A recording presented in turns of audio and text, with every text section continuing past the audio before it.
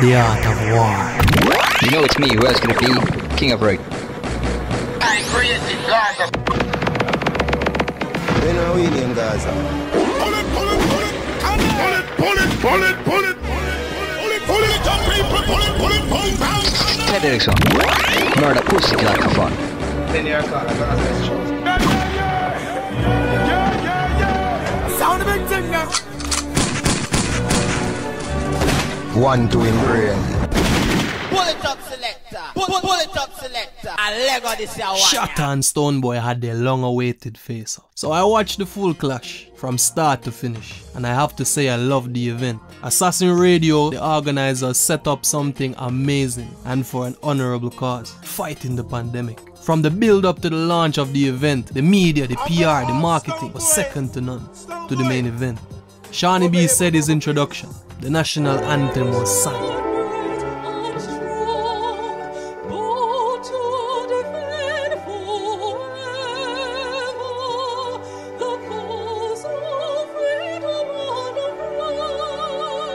And the rules of engagement was read. Let me tell you what the rules are.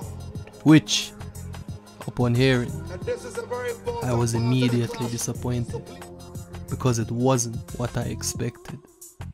We are listen to the rules. We are going to have 40 songs from each artist. 40 songs.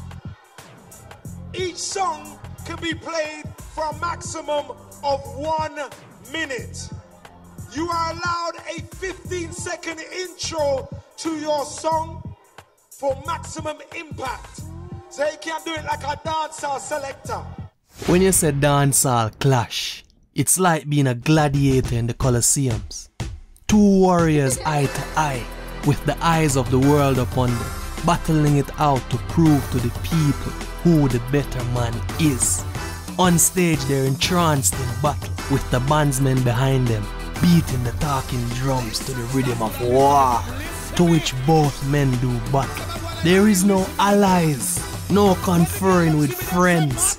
There is only you and your opponent, your song, and the lyrics that flow naturally in the midst of battle. These to me are the ingredients of dancehall warfare and clashing. And what took place in my eyes was more like a soundclip, where DJs like Tony Matahan and Foota Hype would play song for see who win. And it had a little mixture of the verses style setup, and that's the issue. The fault of the disappointment lay firmly with myself. Assassin Radio has been advertising for a sound clash between the two artists, and a sound clash it was. With a bit of variation, but the two artists played the roles of DJs. What was different was that they were playing their own songs. Entitling it Sound Clash, this is what caused the confusion. And I don't consider myself alone. The people expected different.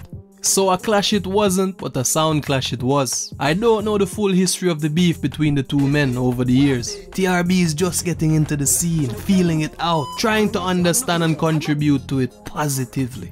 But if there's a dispute for dominance, superiority in the music, this wasn't the right setting to deliver to the people a definitive answer and to set things straight once and for all. In my eyes, the debate continues, and by that I mean no disrespect to the artists and the fans. Where me come from, war, the war when we talk about, war take place in a different way.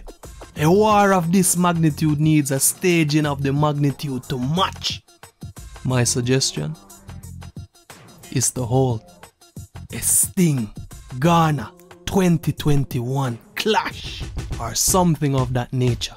A week-long event on the bill, the best of the best from JA Jamaica, the land we love, and the best of the best from Ghana, the Gold Coast, come to perform together. And whoever need for clash, then clash. With this, we will achieve unity amongst our people. Unity for the love of the culture. Standing together for dancehall and reggae. It would be a demonstration. Jamaica, the Caribbean, the diaspora at large, Africa, Ghana, the motherland, united.